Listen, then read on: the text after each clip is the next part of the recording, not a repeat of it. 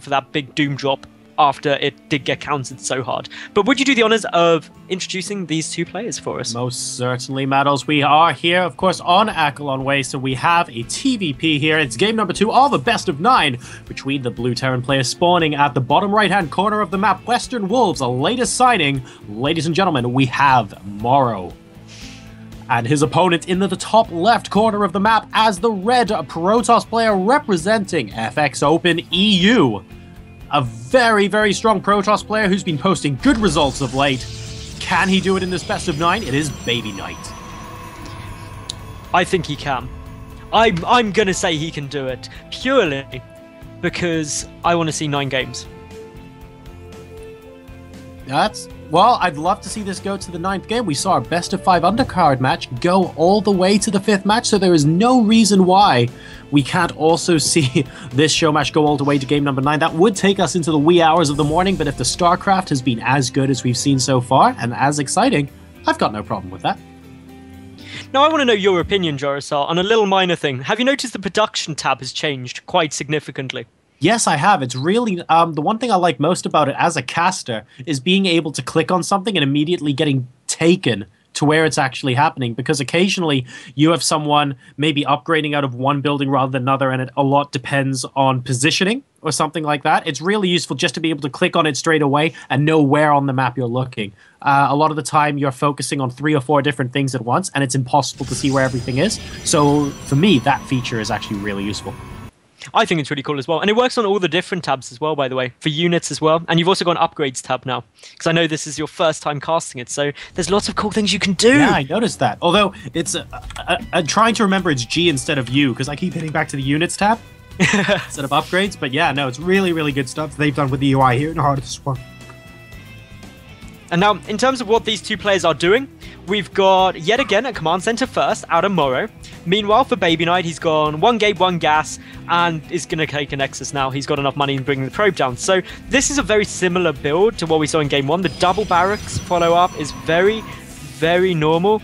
And all in all, it's going to be a long macro game, because this map suits itself to it as well. For both of these players, the third behind the destructible rocks and also the rock tower there is relatively easy to secure. So I think we should see that taken relatively quickly. And then we'll wait and see where they go from that. But so far, it's looking like it's going to be pretty passive for the early game. Yeah, I think so. I mean, there's just... At the moment, especially after game number 1, Morrow really has to think about how much he wants to commit to his engagements. And I think we saw a perfect example of that in game number 1, where BabyKnight dropped the recall and absolutely demolished Morrow's attack. He needs to be completely certain when he's going into an engagement that he knows he's going to succeed with it. Otherwise, he risks it just falling on itself, and he doesn't want to have that happen 2 games in a row. That was the defining point in game number 1, like you correctly mentioned, and he's not going to want the same thing to happen again. So this defensive posture he's likely to be taking is completely the correct decision.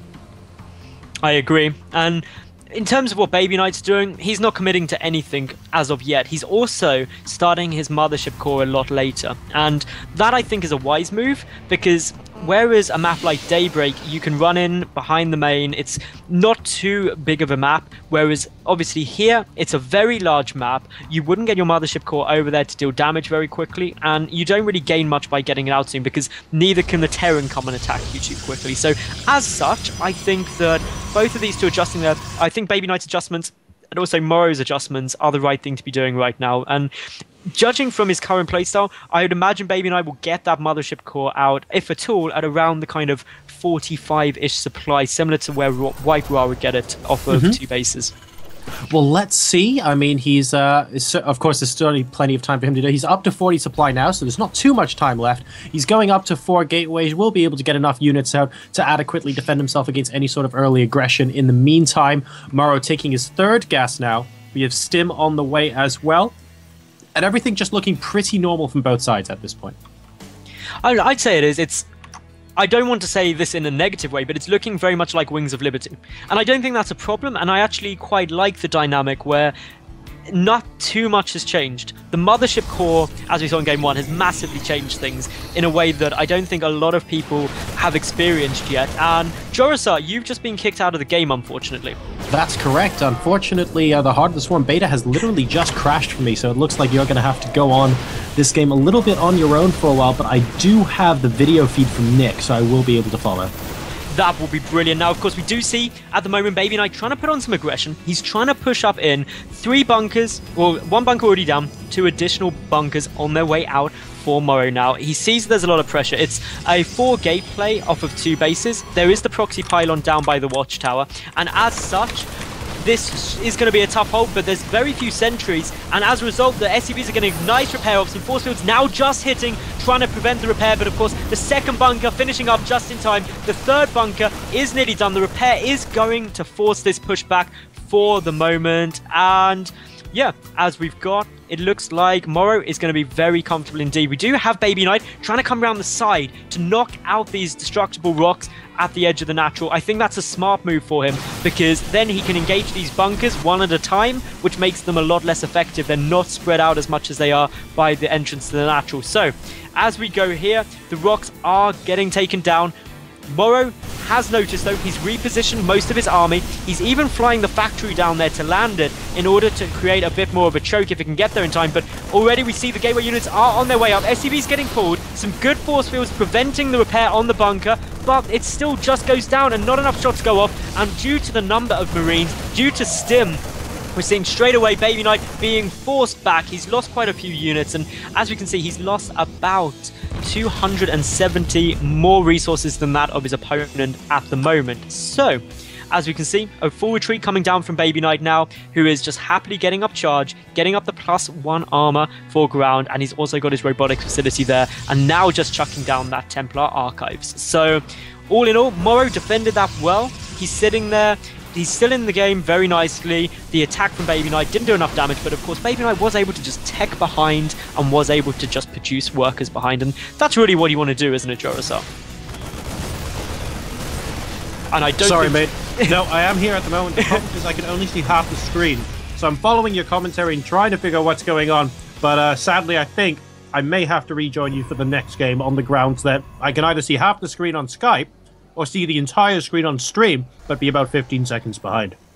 That is rather problematic, isn't it? That is not the ideal situation, but of course for these 2 players at the moment, I'd say Morrow is in the ideal situation. He's picking off that proxy pylon, he's held off the aggression very well, he's taking his 3rd base behind this. BabyKnight is also trying to take his 3rd, but we see these Marines, Marauders and Medevacs on their way forward. He's got a sizable force. Of course, Storm will not be done in time. It's only 40 seconds complete out of the 110 it takes.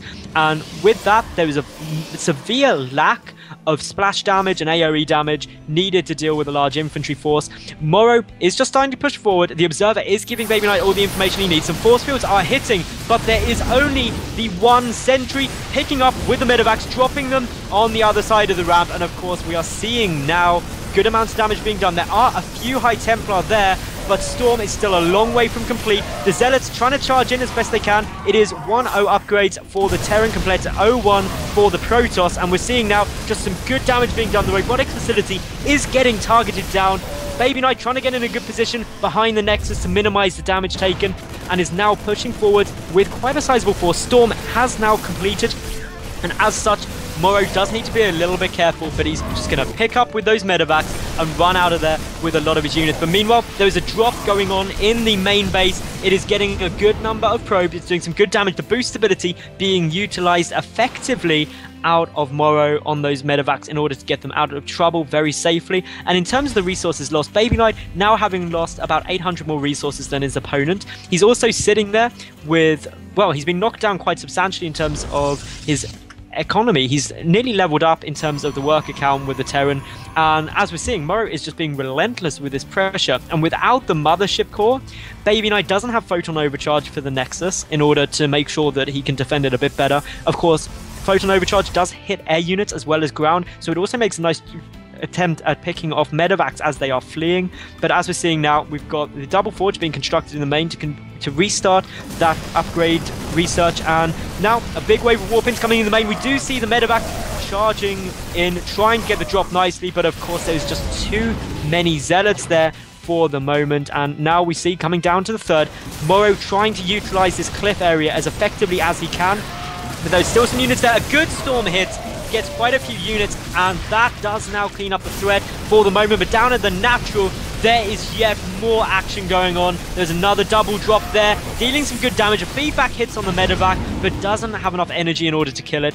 But BabyKnight is now looking quite confident in his defense of this, that he's got units sitting there at every base. He's preemptively warping in as fast as he can. He does snipe off a medevac before it drops anything more than one single Marine. And of course, the second medevac now does get taken down. So it would appear that, as far as I can see anyway, everything has now been taken out for BabyKnight, and he should be safe for the moment. But of course, for the moment is a term that you have to use very, very carefully, because Morrow, he is macroing behind this. He's getting his Vikings out, and I'm surprised that he's committing to these Vikings quite so early, because he knew he knocked out the robotic facility and hasn't seen any robotics bay. So no, there can't be any Colossi as of yet. Of course, the robotics bay has now started. In all, we're seeing that, yeah, this is now BabyKnight able to turtle up. He's got the splash from the storm, which means that pure Marine Marauder medevac won't help.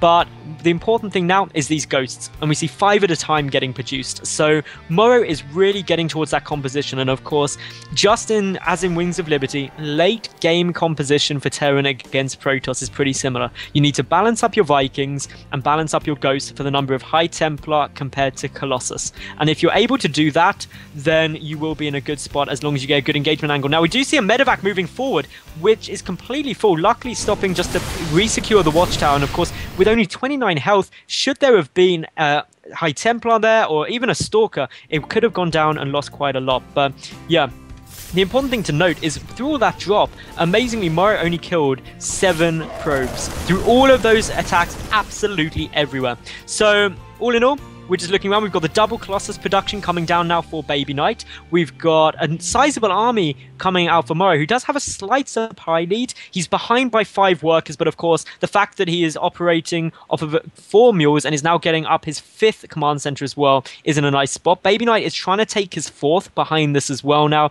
So they're both macroing up super heavily. They're both going towards late game compositions. We do have some Archons morphing now for BabyKnight as well, and he is getting extended thermal lance out, but to be honest, neither of these players are really going to want to engage for the near future, because they don't know what each other are going for. They're trying to get that late game composition that they want.